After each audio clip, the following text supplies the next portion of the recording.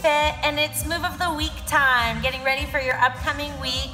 And we're focusing on the core again, and as always, and we're gonna be doing a plank combination where we plank with rotation and add in some hip drops for a countdown series. So here we go. Okay, so you're gonna take your arms cross in front and get into your perfect plank. Get your body nice and flat.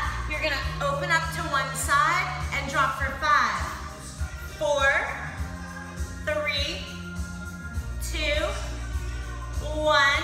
Rotate to the other side and drop for 5, 4, 3, 2, 1. Rotate again to the other side for 4, 3, 2, 1.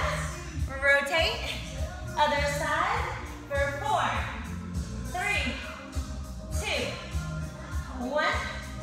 Other side for 3, 2. You get the picture. There's your move of the week for the upcoming week.